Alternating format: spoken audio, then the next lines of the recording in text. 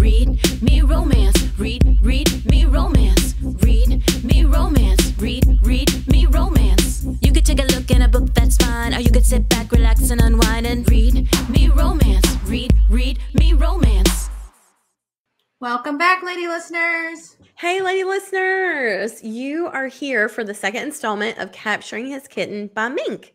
So thanks for joining us. We'll play the second half in just a few minutes. We're going to catch up first. I wanted to mention last week we talked about TV shows and stuff, and I have on here the Great British Baking Show. And I don't know if you've ever watched it or if that interests you at all. Normally, I don't like food shows. It makes me hungry. Yeah, they make me incredibly hungry. But the reason I like this one is because there's no money. There's no real prize. It's just you get to say you won. Mm-hmm. And because of that, there is so much camaraderie on this show. Aww. And it's so sweet because it's like at one point, you know, somebody was like, I need help. I need hands. And like everybody came over and like helped her move this thing to a platform. So like her cake wouldn't fall. And then like, you know, another thing happened with this guy, like messed up and like other people came over. Oh, here, use this. I'm not using this anymore. Oh, here, take this. You can use mine, you know? And it's like, it's so unusual to see a competition show, technically a competition show, where people genuinely don't want people to be eliminated. I like that. It is like so pure and wholesome. I'm not super competitive when I play like board games or like other people. That's why I don't like to play a lot of times because I'm like, okay, I was playing the board game to have fun and everybody is too serious for me. So I don't want to play. But that sounds adorable. I don't know. See, I'm still pretty competitive. I would probably still want to win just to say that I won. But I feel like once you're among the people that are there and they all are kind of rooting for you and trying to help you. Like in last season, there was this older guy who was really, really knowledgeable, but he had a bad week. And they make 3 different bakes.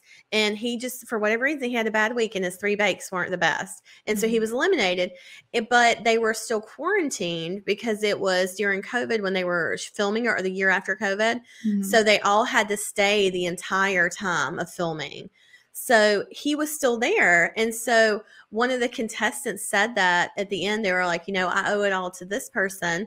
Because he helped me every week. He would answer questions. He would give us all advice. He was like the best and most knowledgeable of all of us. And that's why we were all successful was because of him. And I was just like, how lovely, you know? And one girl, she came and it was when they were kind of being quarantined. And she said, I thought I was going home week 1. She said, I 100% thought I was not going to make it on the show. She said, I only brought 1 change of clothes. And she said, so as the competition went on and she got down to the finals, she said, people were literally giving me their clothes. So you can see her in episodes. She's wearing other people's shirts and stuff like in the episodes. It's so funny. But funny. It was cute. I know that she said people were just giving me their clothes. That's the way to do it though. Only take 1 pair of underwear and watch. You're going to get stuck. Yep. Watch. You'll get, yeah. It's when you don't plan for it is when it happens. Right. Yep.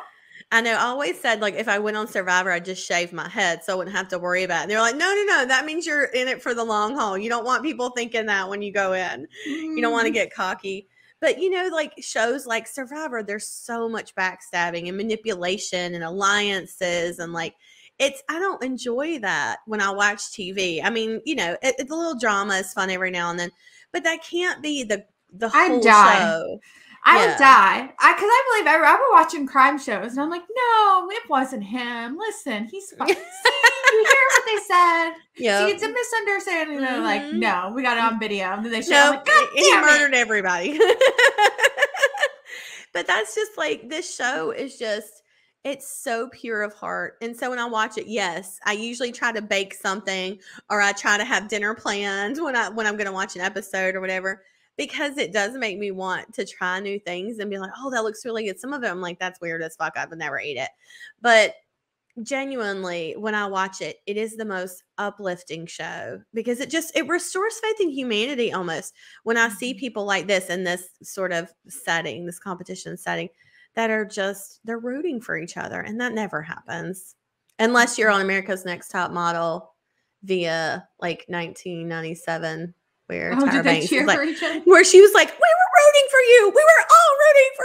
Do you not remember that episode, that like meme where Tyra Banks is screaming? I've never watched that show. We were rooting for you. Oh my God, it was that's a good one. That's a classic. ANTM. I used to love the fuck out of that show till it got dramatic and competitive and backstabby, and I was like, I'm out.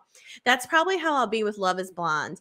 If it ever changes to that sort of manipulation, like The Bachelor or whatever, I'm just like, nah, I'm out. You know, because these women aren't really competing against each other, because the way they have Love is Blind set up, they have all the women in one room and all the men in the other. And so they all get to be friends. Mm-hmm. What happens is when one of the women likes a man she didn't end up with, like they had a connection in the pods, but they didn't choose each other. So it's like, or this guy had a connection with two women, but he only picked one. Like sometimes there's drama with that, and that can come back to bite them in the ass, where it's like, oh, I kind of had like these really intimate conversations with this person that I didn't end up with. And so like that's sort of a dramatic aspect of the show, but it really can't be helped when you're dating 15 people at one time, you know? Yeah, because some things just tumble out in conversation. Exactly. It goes a certain way. Yeah, and sometimes you feel like you can open up to people, and you do, and then you find out like, okay, maybe this wasn't the vibe, you know? So there's like one situation where this guy is like really talking about like things that really bothered him as a kid, and, you know, things that really hurt him emotionally. And she's in the other room, like doing jumping jacks and stretching. And he's like, are you working out? Like he can hear her moving around. And she was like, oh yeah, you can hear that? And he's like, yeah, I can. And he's like, nah. And so like, you know, it was that kind of thing where he was sort of pouring his heart out, and she was kind of a bitch about it. But I mean, you know, shit like that happens. I feel like that could definitely be me or not be me at all. Yep. Either one. That would definitely be me doing jumping jacks or not. Yeah. One or the other. Well, she wasn't invested in this person. You know, she was just kind of like, oh, this is fun, whatever. And he was getting really deep and emotional. And she was like, oh, that's not what I was doing. I was just here for a good time. When there's this other guy she's talking to that she really has that emotional connection with. I bet he was happy she was doing jumping jacks. I know, right? From that side, it's sweet. Yeah, from the other side, it's mean. Mm-hmm. I know. It's sweet to see the two of them together now. There are a couple that I could go 50-50 on if they're going to actually go through with the wedding or not. Because the only thing that makes me think that she won't go through with it is that he is about to start a PhD program, I think. So he's going to be a student again. And he's like, I got a full ride. But he was like, it's student housing.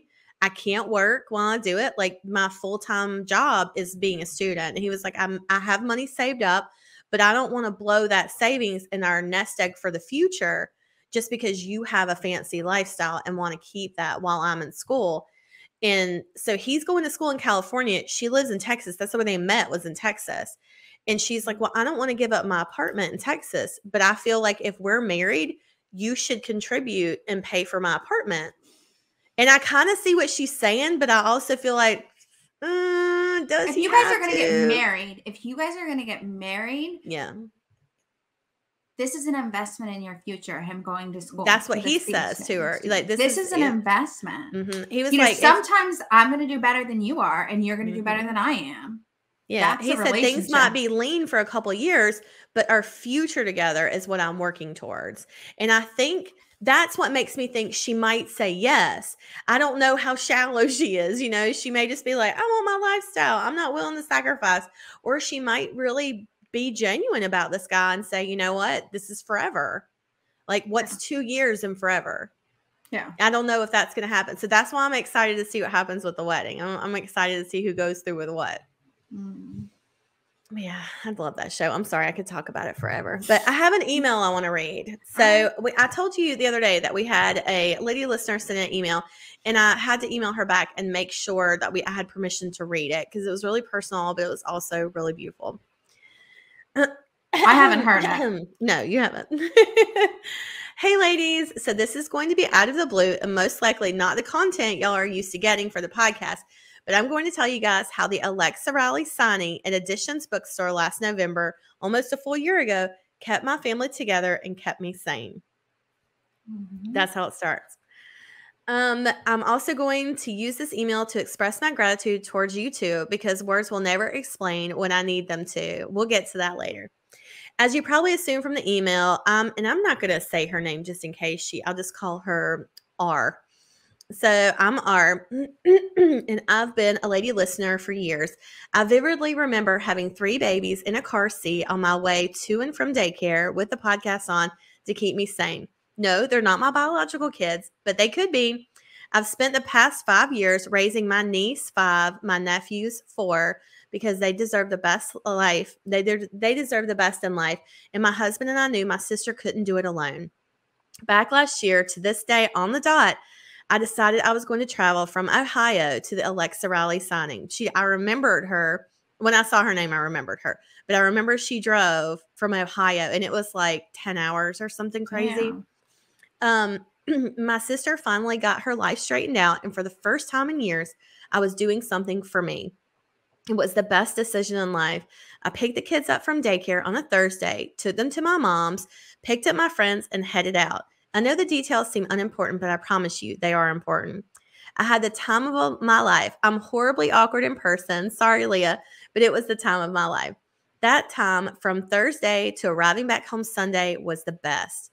I came home to my sister having COVID and the kids being quarantined with her.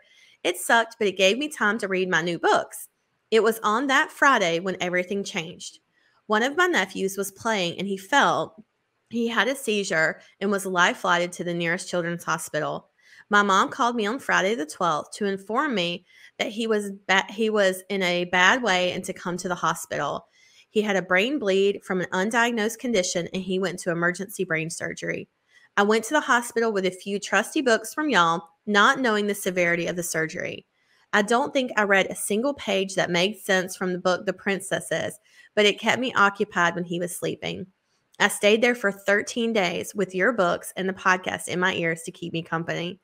It was the noise that wasn't machines beeping that kept me sane. Nobody else was allowed from my family to be there, partly because of COVID restrictions, but partly because they thought it was abuse. This is where y'all really came in. My nephew had a soft spot on his head, an unknown soft spot, and if it even bumped, it would have caused the brain bleed. We didn't know this. On Friday the 5th, the day before the signing, he had a fall at daycare and it caused a slow bleed. When he fell again the next week, it's what caused the seizure in the surgery. It took the doctors 126 days to figure this out and prove that it wasn't abuse. During that time, the system wanted to take the kids. Anyone who had been with the kids from the 5th to the 12th, not in a public place, was marked as suspect and wasn't allowed to care for the kids. I left on the 4th. I had photo evidence of me and Leah together on the 6th. That trip, the photo evidence, the receipt from the bookstores is what kept the state from taking away my babies. I remember sitting with my mom and crying because we thought that it wasn't enough proof when we thought they'd take the kids right before Thanksgiving. But we got extremely lucky, and it wasn't an easy next 4 months, or even now, it isn't exactly easy.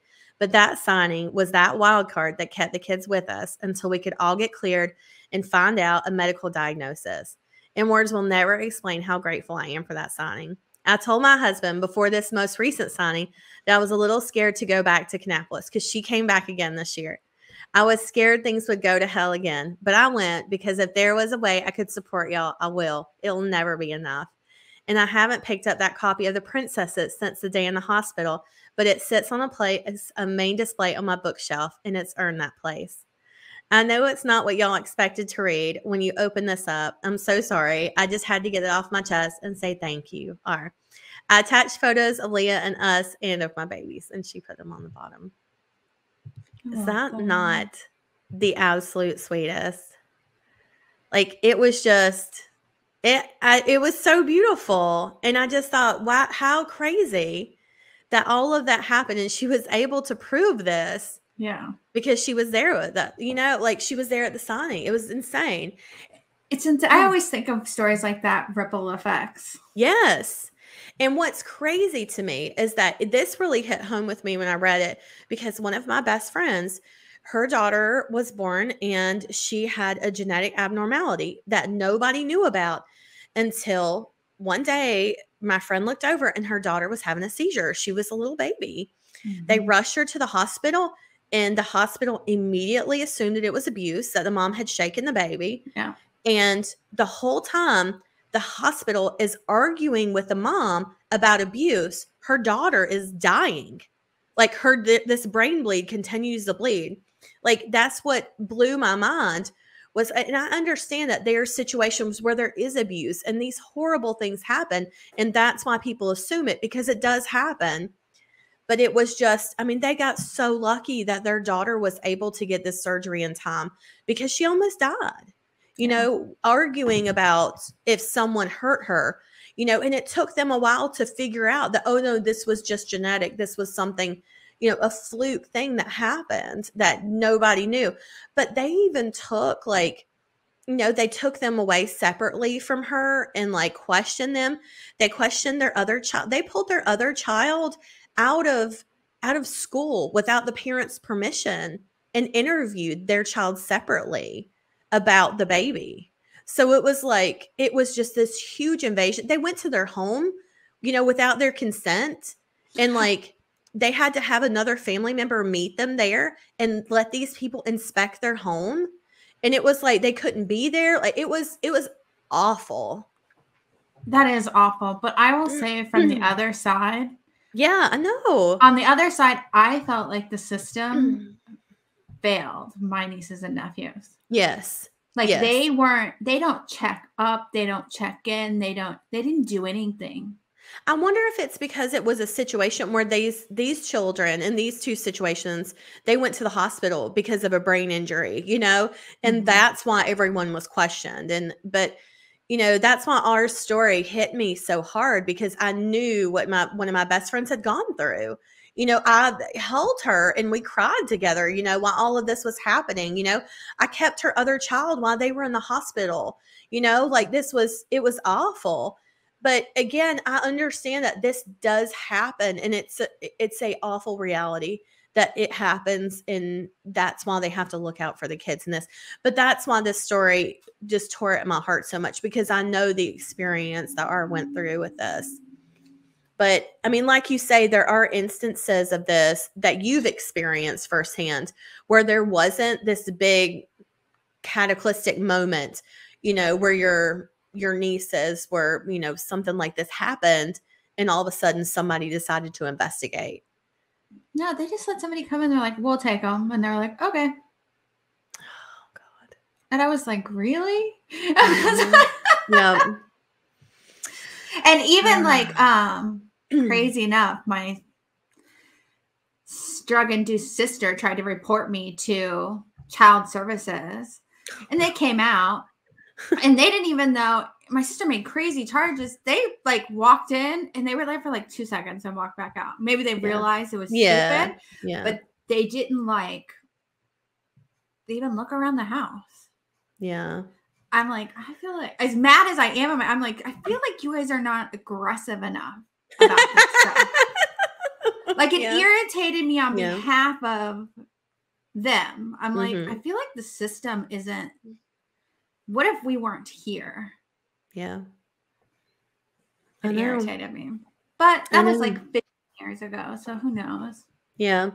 And, you know, I just, I love that she felt she could share this story and that it just meant so much to her, but also, you know, to be able to, in some way, you know, when she was in the hospital, and we've heard this from so many people before that like, you know, I listened to your podcast in the hospital. I read your books in the hospital, you know, while my loved one was sick and my loved one was going through things. And it's like to be someone's comfort in that time is truly like, it's a gift, because I don't know how to react to something like that, because it's so emotional, you know, because I'm glad we're able to give someone comfort in a time that there's nothing anyone can do, you know? Yeah, it's interesting to say that, because when I think back on some of my rough times reading paperbacks, and I can name the paperbacks, I know which ones they are that I took. Yeah. You know, it's funny too. Someone said to me one time, they came to my house and they were like, you know, it's weird for an author, you don't have a lot of books. And I was like, no, I actually don't, because I only keep the really important ones. Yeah, and I don't have a ton either. No. Like, I mean, I got a lot of shit on my Kindle, you know, Yeah. like on my audios. We won't go there. But like, as far as like physical books, I will only have physical books that mean everything to me. Yeah. I mean, that's just how I roll. I'm not keeping a book because I liked it. I'm keeping a book because I can't live without it. You know, like. No, you're And right. Like, yeah. as I look around my office, I'm like, I literally probably have 30, 40 books, and I've been to millions of signings. Yeah, millions. Yeah, yeah. And I have a ton of author Mhm. friends, and I don't even have theirs. Like, A you lot can of see their behind books. me, I've got like 3 little sections that have stacks of books. Mhm. That one's Twilight. That's all my Twilight books that are like broke. The spines are broke. They're dog-eared. Water's all through one of them. And then there's my Harry Potter books over there. Again, they're the same way. They're just trashed. And in the middle, those are our Lex Riley, our foreign ones. I have our foreign ones on my mantle downstairs. The foreign ones are so pretty, and those are just so cool. And it's not like you can just go to the store and get one or order one offline. They're like hard to get. So when we got them, I was like, I'm never getting rid of these. So yeah, but yeah, I mean, I get what she's saying though. Like, you know, in those moments, it was nice to have that comfort, and I'm so glad that we were able to provide even a little bit of it. So just thank you so much for sending that email, R. We really appreciate it. So. All right. Oh, I have another one too. Hold on. I saved this one. Hold on. Let me see if I can grab it. Sorry. I had to like hide it when the kids came in here earlier. I was like, I don't want them reading this stuff. I don't even know if it's bad or not. All right. This one says, The Girl with the Prada. Thank you for fueling today's hyperfixation. I'm at work listening to episode 185.2, where Leah's cousin's coworker is slaying the office attire. Oh, yeah. Okay, so this is when I was talking about my cousin. She came back from maternity leave, and there was that girl in her office that had all like the Prada and the Gucci and like the evening wear. And she's like, what are you doing? And she wore all of her expensive clothes when she packed all of those with her when she came overseas because she didn't want to leave them in shipping containers for like 6 months. Yeah. So she wore all her really expensive clothes. This is first thought on the other side of the Devil Wears Prada. We've all seen the movie and we know that Andy's friends are the true devils in this situation, right? What 20-something friend group turns to their girl for trying to find gainful employment in NYC? A trash group. That's who. So our Andy character has returned from working in Paris/Milan or wherever the fuck Fashion Week people work with her boss ass wardrobe, but she's now a hoodie chick startup. This is her New York bestie is you look amazing, but I can tell that your feet are killing you. Do you want to borrow some flats? Or book one. Heroine is all, oh my God, yes, you are my sunshine, and proceeds to tell her that her former roommate / boyfriend / trash friend, pick your own devil, lock her out of her apartment with her regular clothes, so all she has is her fashion relics, which she loved but are ridiculously uncomfortable. Her new bestie offers her a room at her adorable rent-controlled apartment and access to her comfy clothes, and they live happily ever after. Oh yeah, somewhere along the line, our book one heroine finds some dude to love, and the bestie roomie is our book two heroine. But that's beside the point. Sisters before misters. Carrie. I love this. She like heard this episode and went down a whole rabbit hole. Yeah. Like, I think it should go like this. I love it. I love it. That's incredible. Somebody write that book for me. I love a good heroine. That's what we're enjoying, a heroine, and the first heroine in the Troping series. Like, she is like popping into all the other books. So this book that we've got that's releasing soon is called Brother's Best Enemy, and it's enemies to lovers, brother's best friend. So it's her brother's best friend, and they hate each other. But she is ridiculous. She's probably one of my favorite heroines in a long time. She's the sheriff of this Hallmark town where there's no crime. And she like makes up crimes to give him a ticket. Like she gets him for jaywalking, for making an illegal U-turn, for parking in a handicap. But his tires he's in a regular spot. His tires literally touching the paint for the handicap. And she just gives him a ticket because she just hates him. And so, but what's funny is like their love story is adorable. And it was a lot of fun to write. And she was such a fun heroine that we really couldn't let her go. So now we're writing. We wrote a book a book for the podcast. We wrote, and she's all in that one where she's up in this pregnant girl's business, like, who's this baby daddy, and like showing up at her place, like, what's going on here, She's just in everybody's business. And now we're in book 3 for it, and it's the same thing where it's her brother's book. He's the mayor. He's the mayor of the town. His name's North. And he's fallen for his secretary, and she's just coming through, like busting in, like, what's going on here, And I love her so much because if anybody's committing crime in the town, it's her. It's her. So I wrote this epilogue yesterday, and it was so funny when I wrote it, and I was like, I'm writing this, and it's funny, so I know it's pretty good. But it's so cute because in the epilogue, this is the book that's coming out. It's called The Cozy Agreement. And so it'll be the book after Brother's Best Enemy. So it's going to be forced proximity. It's forced proximity and arranged marriage. Oh, and also Boss Secretary. Yeah. So the Cozy Agreement, so it's her brother that's in the book. So in the epilogue, the hero of the story, the brother, he's doing an auction, but it's like a bachelor auction only. It's for, he's married at the end of it. Spoiler, they get married, they live happily ever after. I know. Do they have babies too? Yes, they have babies. So anyways, at the end of it though, it's an auction, but it's for a retirement home. So you're offering basically just companionship, to like offer to help them out if they need it, just to sit and talk to them once a week. You're just sort of offering like to be there for them. And they do this at Christmas. They call themselves like the elves or whatever. They auction off elves, and it's like a penny auction. So the older people just spend pennies. And so he gets up to do it, and his sister's like, what's going on here? What is all this? You want these hussies like bidding on you? And he's like, they're hussies? What? And then she realizes her husband is getting up to do it too. And she was like, what is this? And so she gets on the stage and demands to be auctioned off too. And then she's like, hey y'all, I'm the sheriff. I can help you get away with crimes or cover one up. And then her brother's like, tinsel. And he's like yelling at her. And she's like, what? So it ends up being really cute that she's up there and then she says, it's a package deal. If you buy me, you get my husband too. Like she's not letting him get auctioned off by himself. She's like, we're a set. And this is going together. But it's like, she's so ridiculous that we couldn't let her go. So I'm sure she'll be in all the books now. Because I just love her so much. The next one we're writing is about the baker. Her name's Frosty. And she's already all up in it in the first chapter. Of course, Frosty's her best friend. Yeah, they used to be roommates. Yeah, they're childhood best friends. So this series is just adorable. We've had the most fun, right? It really is like Hallmark-ish. Like these are just perfect Hallmark movies. You know what's funny? I meant to tell you this. That's what I actually think I say in the first trope. Like she's talking to her Tinsel, and she's like, it's like a fucking Hallmark movie. I can't even talk to you right now. Yep. So when I was in Mexico, a friend of mine, Rachel, she is an Emmy award-winning TV writer. Like that, she's actually won Emmys.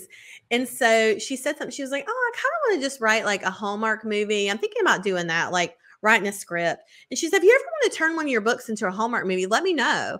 I was like, "Bitch, which one do you want?" I was like, "I have a catalog of 200. Go down and take your pick." I really am. I told her, I was like, "You know what? I'm going to send you a couple of our Christmas books. You can read them, do with them what you will." Have them. And I was like, "Go for it." And she was like, "I love it. I think it'd be a great idea." She's so Southern. It's cute.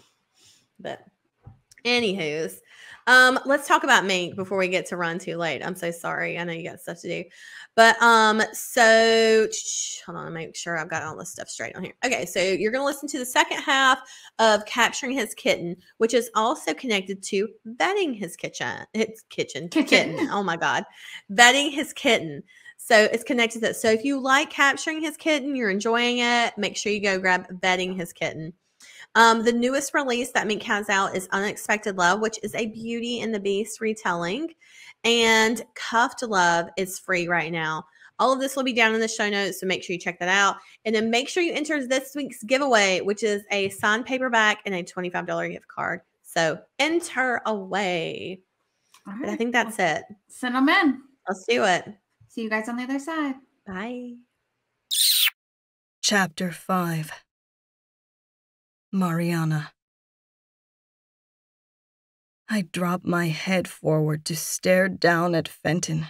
My heart is screaming at me to throw myself into his arms and let him catch me. But I know better. He may want me. He could even really love me one day. But the bottom line is, he wants my family's territory. It would work perfectly for Grant and him. The two of them aren't related by blood, but they might as well be. They'd die for each other. I wonder what it would be like to have that kind of loyalty. Is it messed up that I crave that? Not that I want someone to die for me, but it would be nice to know someone would be willing to do it, to save me. Okay. I'm not sure why the lie rolls off my lips easily. Could be because I wish I could really marry Fenton, or because I'm my father's daughter. He leans forward and presses a kiss to my stomach. Butterflies erupt inside of me at the feel of his lips on my skin.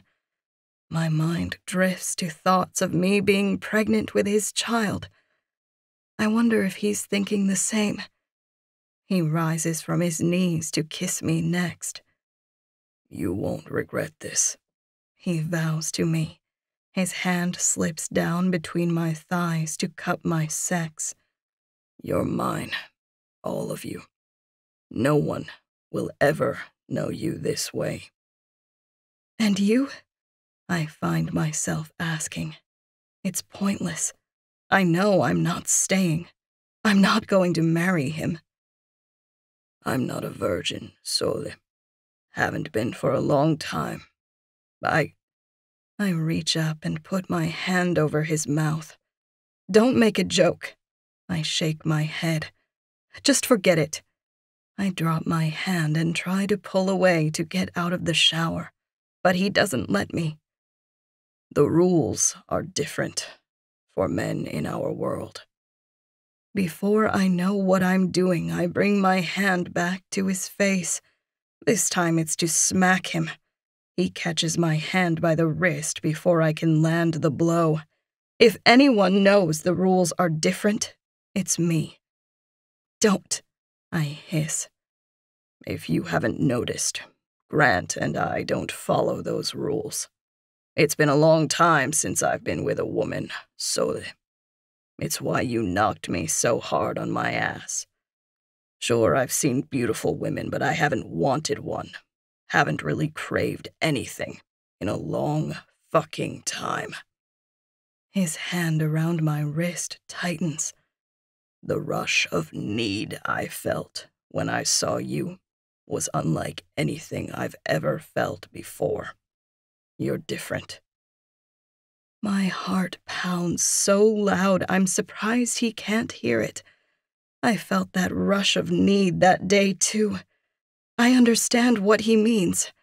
My father is always surrounded by powerful men, and a lot of them are handsome. Yet never had any of them appealed to me. Until Fenton. Good. I reach down and wrap my hand around his cock. He groans when I start to stroke him. I'm finding I'm rather jealous when it comes to you. If I find out that you have a kept woman, I've never kept a woman, Sole. Ever. But you want to keep me? I want to do more than keep you. I'm going to own you. He yanks me to him, claiming my mouth. I've never wanted to be owned by anyone, but Fenton makes it so damn tempting. I kiss him back, knowing this might be our last time together. That thought of becoming pregnant again creeps back into my mind. I'd have to come back to him then. I couldn't run. I'd never keep him from a child that was his just because I didn't think he could love me the way I dreamt of being loved. Fenton lifts me off my feet, pinning me to the shower wall. I wrap my legs around him as he presses his cock against me. He begins sliding it up and down the seam of my sex, jacking himself off. Fenton, please. I start to beg. I stare into his eyes, watching his control start to falter. A thrill runs through my body as I realize I'm the only one that can do that to him. I need him one more time. I swear I'm not that sore. Maybe you can push it inside of me a little to see? I slip my hand down between us. You think I don't know what you're doing, he says, but he doesn't stop me as I wrap my hand around his cock and place it against my entrance. The head of his cock slips inside of me. Fenton's fingers grip me tighter. What? I drop my hips back down, taking another inch of him into me. There is a small burn, but nothing compared to the ache to be filled by him. I'm only trying to make you feel good. Sole, he warns. I love when he calls me that. Please, I huff. His cock jerks inside of me. He's getting off on me pouting. Put your smell back on me. He thrusts all the way inside of me. I gasp, my nails digging into him. I'm going to spank your ass again for that. Yes, I moan. I want it all. Then that's what you'll have, he says as he starts to move in and out of me.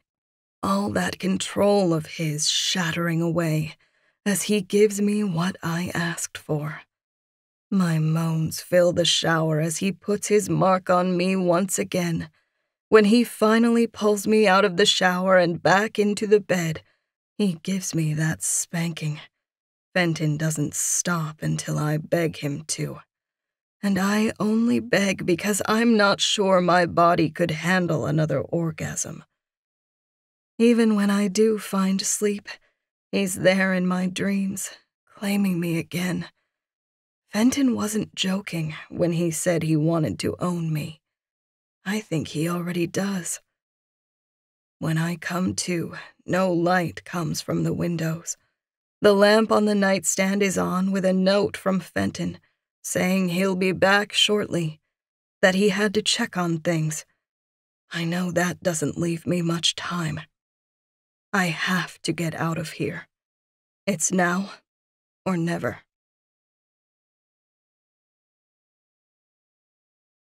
Chapter 6.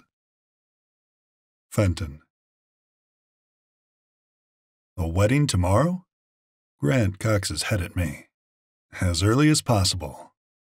I can't stop smiling. I look like a dope, but I couldn't give a shit.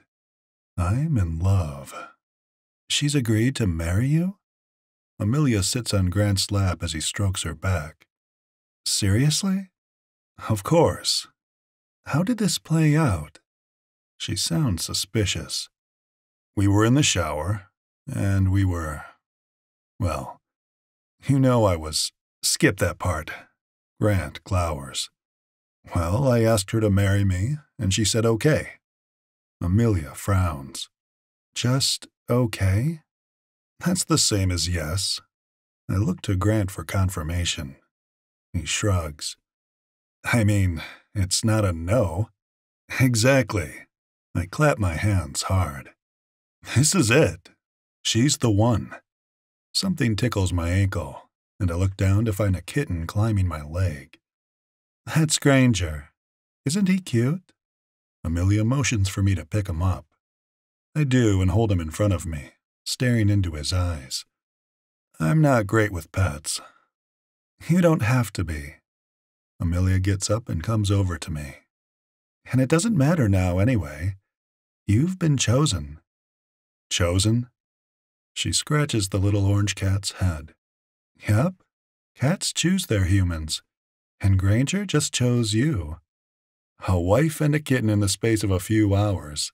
Grant shakes his head from his spot in bed. Seems familiar. We took a little longer. She returns to him and kisses his cheek. Not by much, though. Granger reaches for my shoulder, and I let him climb up. He perches there like a fluffy orange gargoyle. We need to focus. Wedding stuff. Amelia, can you talk to her about dresses? Or something like that? I need a priest. And what else? I turn back to Grant. You'll be my best man. He smiles. I never thought I'd see the day, but here we are. I'm just as surprised as you are. We also need to deal with Vic, but I suppose that's more of your call now. You're taking his territory and marrying his daughter, so unless Amelia objects, I'm letting you decide his fate. She shivers. I don't like the man at all, but I think Grant's right. You and Mariana should decide. Together. That's going to be a sticky conversation. I scrub a hand down my face. Her father tried to hurt Grant and Amelia, and he sold his own daughter into marriage like a piece of cattle. I want him dead, but I can't make that call alone. Amelia's right. I need to discuss it with Mariana. You two will figure it out. Grant shifts in bed. Stop fidgeting. You just survived a bullet wound, Amelia scolds. Get your fine ass back in bed with me. I'll feel all better then. He pats the mattress, then turns back to me. Once Vic is handled, then we move forward. 2 kings, 2 queens. Fuck, I like the sound of that. I know Grant's not my brother by blood, but in this moment, he's my brother in all the ways that matter. Amelia bounces on her feet. I knew. The second I saw the two of you together, I just knew. Is that so? Grant reaches for her, and she finally relents and gets back into bed. Did you know the second you saw me? She giggles. You were a bit more difficult to figure out.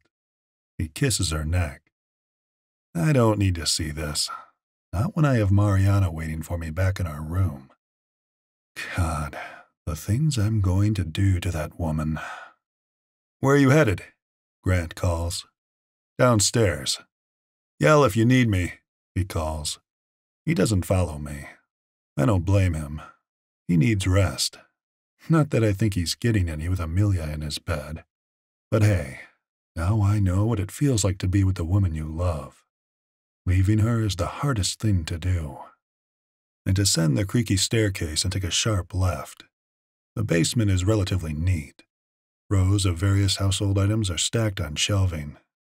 A little light filters in through the high, short windows until I move deeper under the house. Back here, it's dark enough to do dirty work, and deep enough that no one will ever hear the screams. Flipping on the light, I find Vic Elderone tied to a metal chair just where I left him.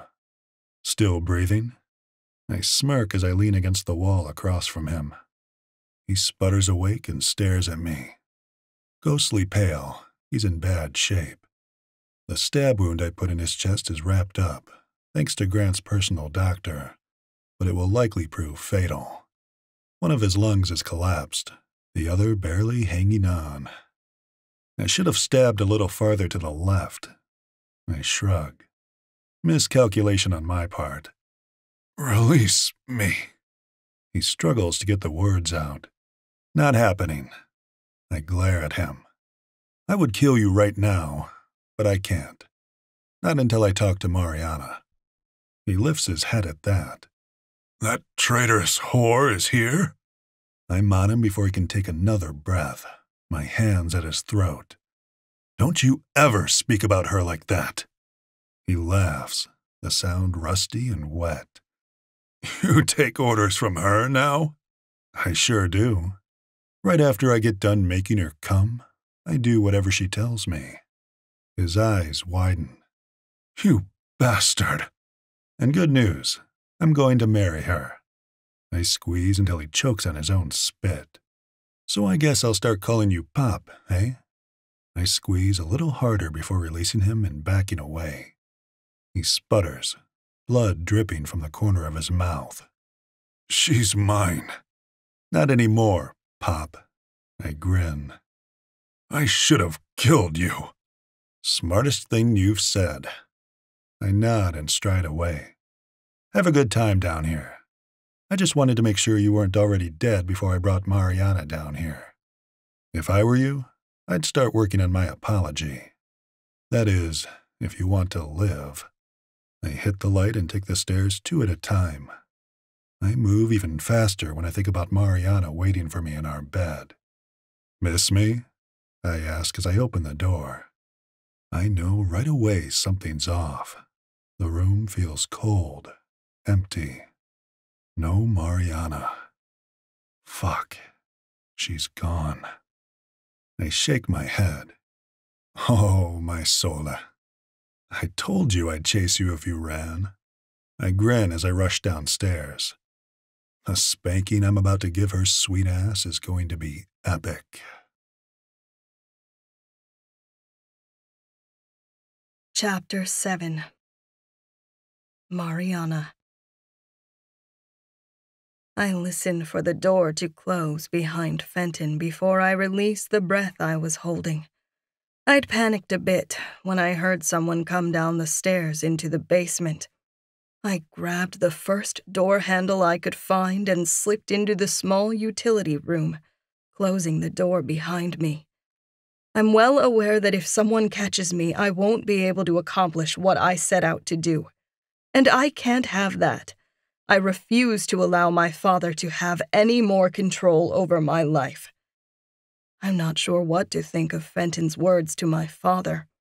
Most times I can't tell if he's joking or being serious. Was he teasing when he said he'd do anything I asked of him?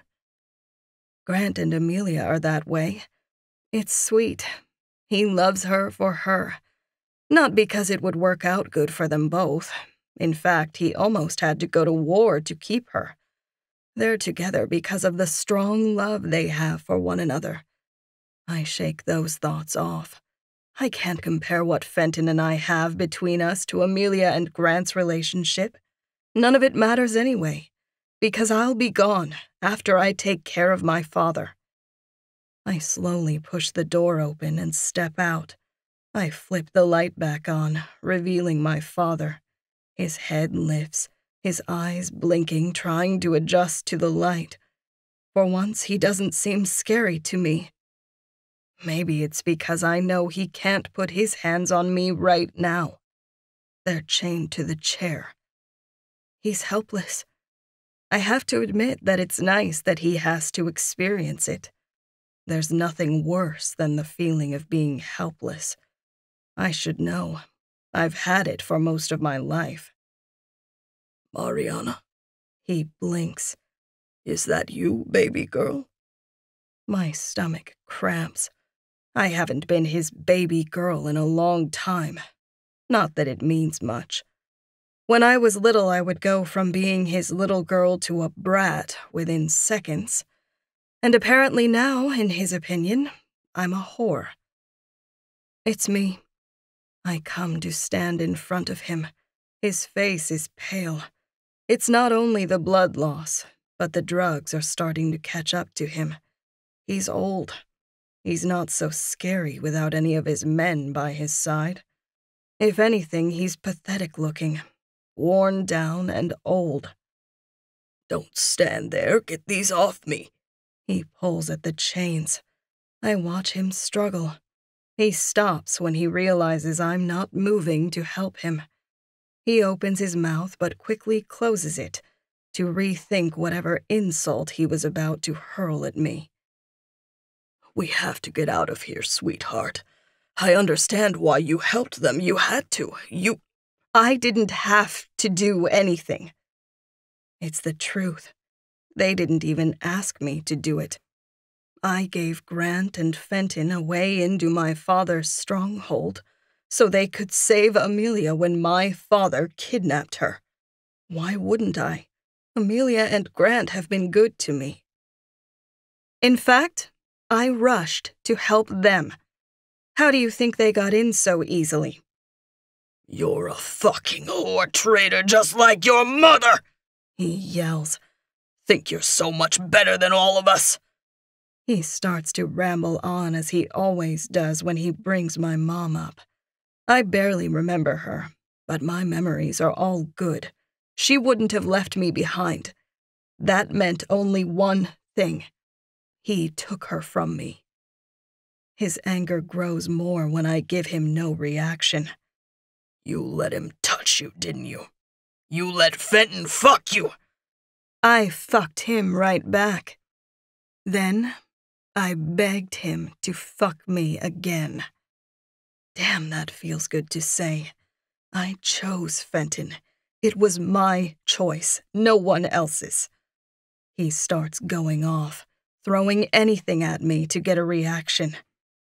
He's using you. You know that, right? A triumphant smile forms on his face when he finds the weak spot he's looking for. You thought he really wanted you. Fenton has always been bloodthirsty, wanting to take over a territory. You'll be nothing more than his trophy whore he'll need to breed himself a few heirs, so he'll feel legitimate. He's a bastard and always will be. I hate how much that stings. Like you? Now it's my turn to taunt. If I understand right, from the things I've heard whispered over the years, he'd been a bastard child. His father had knocked up a maid or some crap. Then he went and got my mom somehow. Maybe he'll at least be able to get a son. You never could pull that one off. If he could pale any more, he would. The fight suddenly leaves him at my comment. I'm surprised he doesn't have more children, with all the women that come and go in his life. There has only ever been me. I'm sure that drives him insane. Most of these men won't stop until they get a son. Wasn't for lack of trying, I'm guessing. I lift a teasing brow. I've been hanging out with Fenton too much if I'm cracking jokes at terrible times. Shut the fuck up! I'd made a stab in the dark, but my words had hit his weak spot.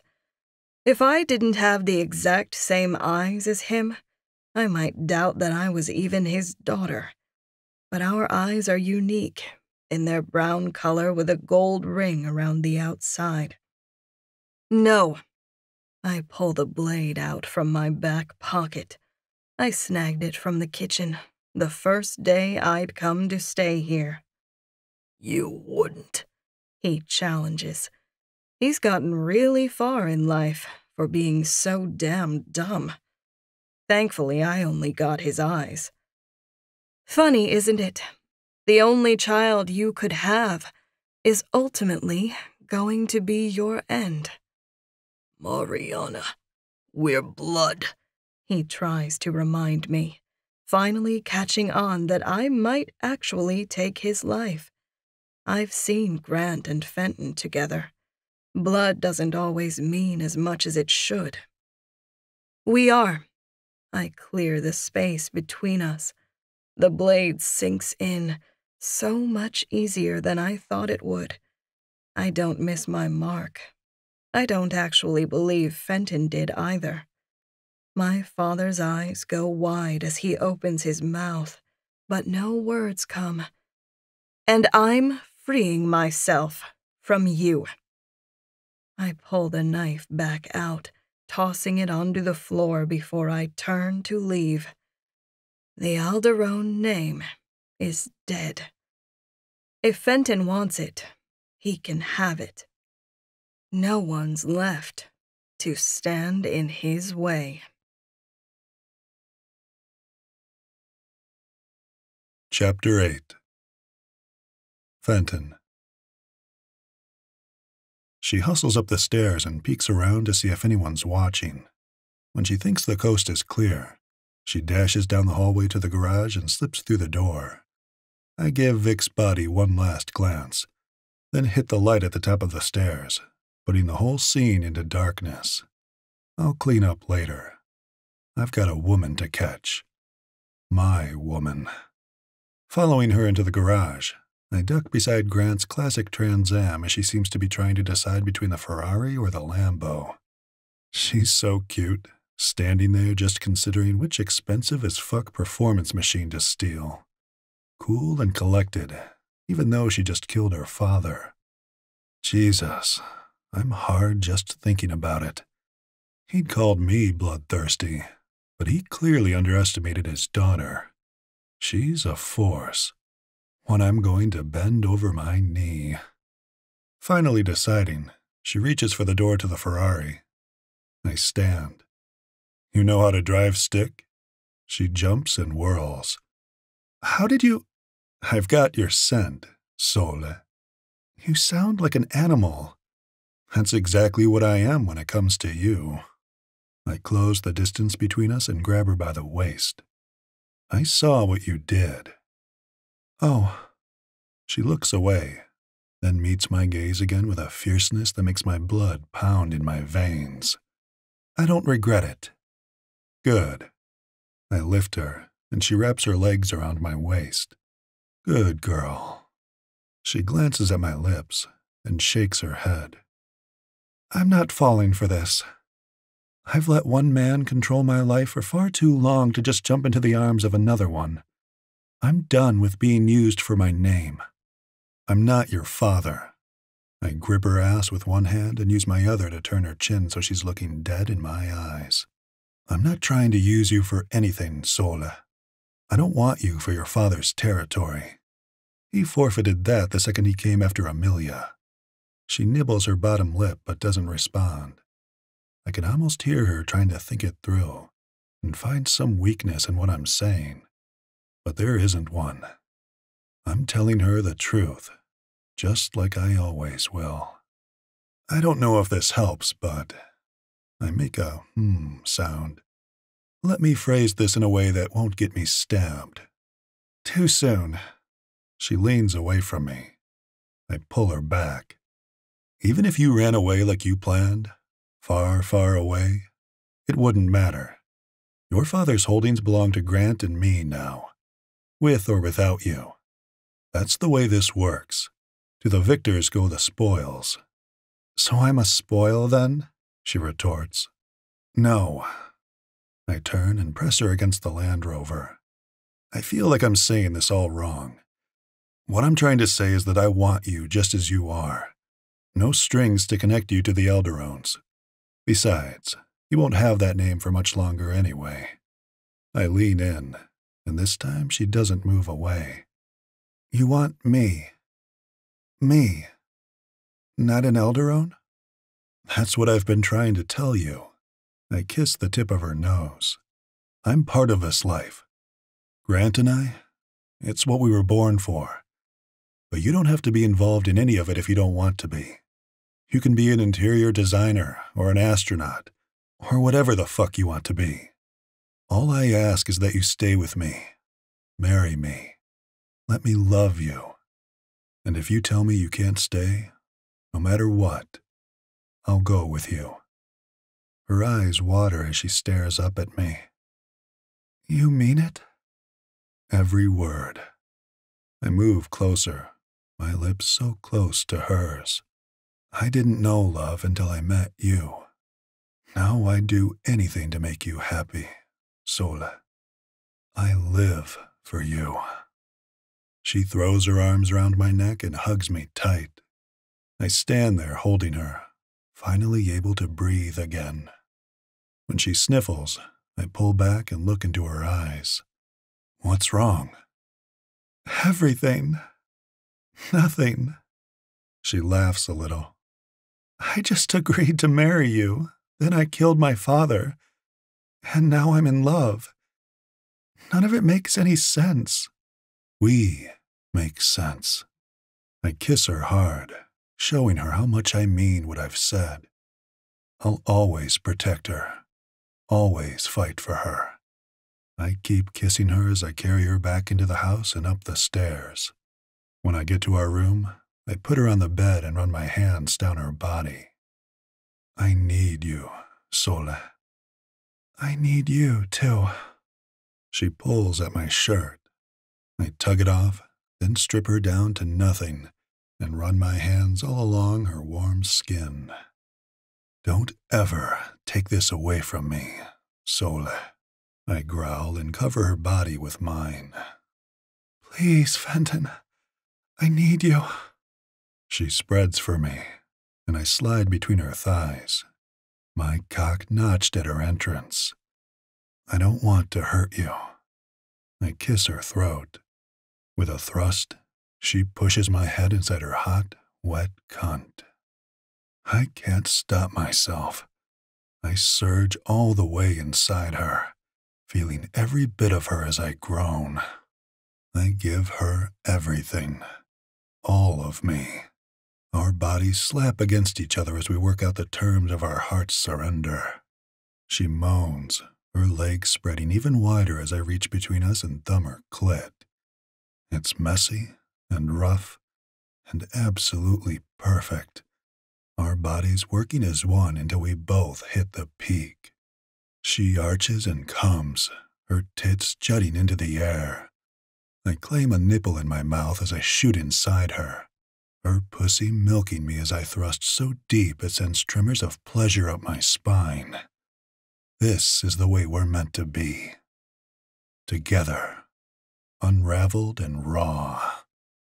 Fuck, I love you. I claim her mouth again. When I come up for air, she pants and smiles. I love you, too. I love the sound of that. When I pull out, she protests. But when I flip her, then put her on her knees, she gives me a questioning look. I rub her round ass. You were going to run from me, Sole. Her eyes widen. You're not going to... Smack. I redden her ass with a much-needed spanking, then kiss the sting away and pull her onto my chest. I can't believe you spanked me, she grumbles. You loved it. She doesn't disagree. Instead, she snuggles closer. Granger jumps onto the bed and settles on the pillow above my head. Did one of the kittens choose you? She smiles and reaches up to pet him. Yup. I kiss her forehead. Granger. Congratulations. She grins and kisses my cheek. I sigh contentedly. It's the start of my family, and it's messy and new, but that doesn't make it any less real, or any less perfect. Epilogue. Mariana. Few years later. Everything okay? I ask Junior when he opens the car door for me, offering me his hand. Most times, Fenton is with me wherever I go, but on the rare occasions that he's not, like today, he's usually waiting for me at the front door. Yet today, he's nowhere in sight. I had asked him not to come with me, which I know he wasn't happy about. That man hates when he has to be without me. But honestly, there was no point in him coming. There were a few things I'd asked him to handle for me while I was gone. Amelia had gone to the graduation with me. He's in a mood, Junior informs me. I thought the pregnant one was supposed to be the one to have the mood swings. I reach down and rest my hand on my ever-growing stomach. It had taken almost 2 years for us to conceive. I'd started to get worried. We both went to specialists to find out what might be the problem, and they assured us nothing was wrong. God and everyone else knew it wasn't for lack of trying. Fenton can't keep his hands off me. Of course, when it finally happened, I didn't only get pregnant with one baby. Nope, it wasn't even twins. Triplets. I mean, really?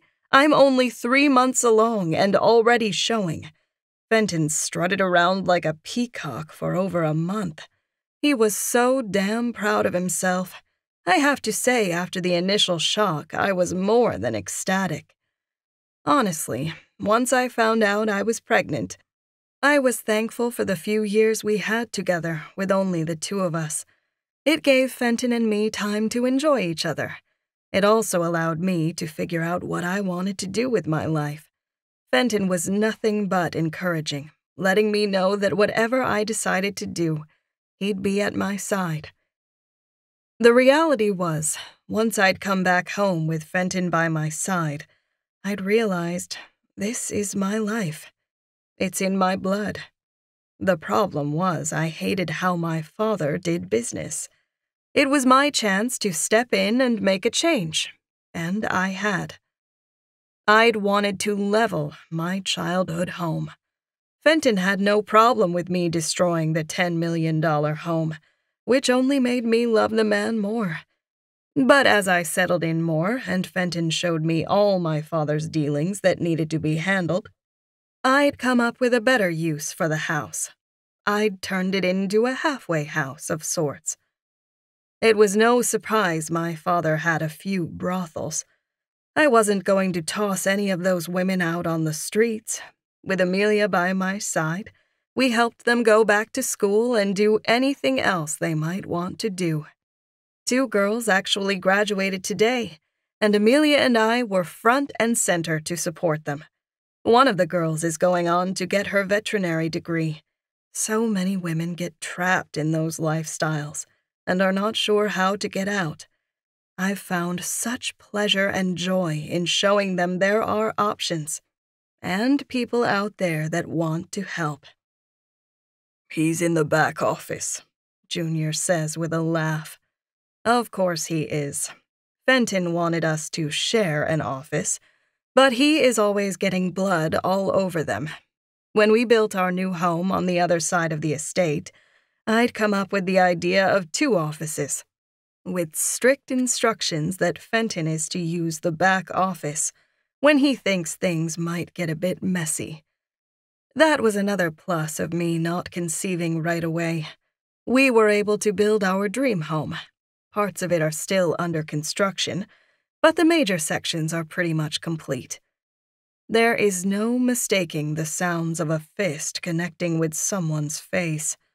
I already know what I'm going to see when I pull open one of the double doors to the office. Please stop. I swear I thought she was still a whore, the man begs. He earns himself a blow to his kidney for the whore comment this time. You're lucky my wife is home, or we'd have a bit more fun. Don't stop on my account. I smile at my handsome husband, actually hoping he's done. I have missed him dearly, but I also wanted this asshole handled. He obviously needed to be taught a lesson in respecting women. My Fenton was more than happy to teach him for me. Fenton has always been bloodthirsty. I might be too. But it's more when Fenton is the one out for blood. Blood I asked him to collect for me. One thing you don't do is mess with one of my girls. I have to admit, seeing Fenton in action always turns me on. And by the little smirk he's currently wearing, he knows it. Please, the man begs, his eyes shifting to me. Fenton grabs the man around the throat, turning him so he's not facing my way anymore. Are you checking out my wife? No, never, he rushes to say as his face starts to redden. Fenton's hold on his neck slowly begins to tighten. He's toying with the man now. Are you saying she's not worth checking out? The man's eyes go so wide, I'm shocked they don't pop out of his head. I... He stutters and tries to turn his head back my way. I bite the inside of my cheek to keep from smiling. Fenton has always been crass and a bit of a jokester, so I'm not in the least surprised by this. Some of that has changed since I've become his. He's not so quick to make dirty jokes about me anymore. He's not fond of the idea of anyone thinking about sex and me together. Even if the joke is about him and me being together, he still thinks they might be picturing me naked or something. That's when his jealousy will come out. And that is never good when you tend to be bloodthirsty. I decide to let Fenton toy with the man a bit more.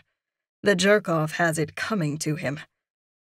The asshole had run into one of the girls that used to work at one of my father's clubs and thought he could do whatever he wanted to her, right in the middle of a freaking supermarket that is under our protection. Don't. I give Fenton a stern look when he opens his mouth to say something. I already know what's going to come out of his mouth. He's going to offer to finish the man off for me. It's sweet and all, but it will make the man piss himself, and the only thing worse than blood is piss. I have other, more important things I need you to do with those hands. Junior? Fenton calls out so he can come finish up and eventually take the trash out for him. Fenton gives a hard shove to the man as he lets go of his throat, sending him flying. He lands on the floor a few feet in front of me. It's been over 2 years. Things have changed in this neighborhood. You clearly haven't gotten the message. I want you out. I'm sending a message of my own. One that lets jerks know I won't tolerate anyone treating women like shit. And if they choose to, they'll suffer the consequences. I'm gone, I swear it.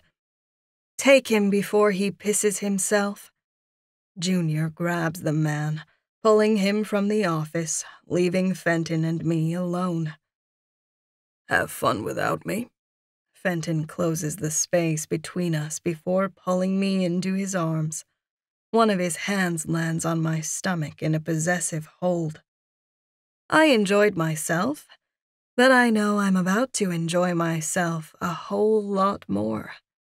Fenton's other hand sinks into my hair, getting a firm grip on me before he tilts my head back and claims my lips. I moan into his mouth. In front of the rest of the world, Fenton and I always stand side by side. Everyone knows that we are equal when it comes to the amount of power we wield. But when we are alone, in the privacy of our own home, my man is in charge. My body craves it. Fenton takes care of me, and I love every second of it. More than anything, I love that Fenton can give me all these things. He's a rare breed of man, one that doesn't allow his pride to get in the way of his love. What does my wife need? Do you want to suck my cock? I let out a whimper, squeezing my thighs together to try to soothe the throb between them. I'd love for him to shove me to the floor and make me suck him off. But he's not going to. He wants inside me, but first he wants my taste in his mouth. Fenton, I press myself more into him. My hormones are all over the place. My panties are already soaked through. Fuck your breathtaking soul. I need a taste. He picks me up, carrying me over to his desk and setting me on top of it. I swear I'm about to burst with need. Why do you call me Soul? I ask as he steps between my thighs. You're my sun. As sappy as it is, you light up my world. For so long I lived in darkness until you stepped into my life. Everything changed in that moment. For the first time, I could see what I wanted in life. My entire world revolves around you. Without you here, there would be no me, only death. Fenton, tears form in my eyes. You're my life. His hand rubs across my stomach. You give me life. I can't believe I ever thought about running from you. I grab his shirt, pulling him down for a kiss. I love this man more than anything. You'll never escape me, my wife. Darkness always finds the light, he says against my mouth before he claims me yet again. The end. Want Amelia and Grant's story? Check out Vetting His Kitten on Amazon.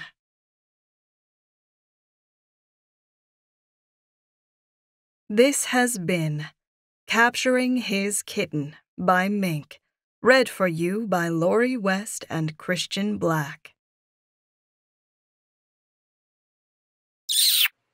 Welcome back. Welcome back, lady listeners. Thank you so much, MINK, for bringing us the book this week and having another new audiobook. We really appreciate you hanging out with us. And I'll make sure. Oh, sorry. I'll make sure Brother's Best Enemy is live by this time. So yes, so you can go grab it. I'll have the link in the show notes. You guys can go grab it. Yeah, and make sure you're on the lookout for the other one that comes after that, which is the Cozy Agreement, and the one we talked about for the secret baby one, that's Stalking the Secret Baby. That's going to be on the podcast in December. I can't wait. That one's so ridiculous. But up next week we have Lucy Eden. She's got a book for us called One Scott Deal. I love it. I love a good pun. But I think that's everything. All right, then tell them what to do. Fuck your day up. Make today your bitch. Don't be a dick. Bye, guys. Bye. Read me romance. Read me romance. Read me romance. Read me romance. You could take a look in a book, that's fine. Or you could sit back, relax.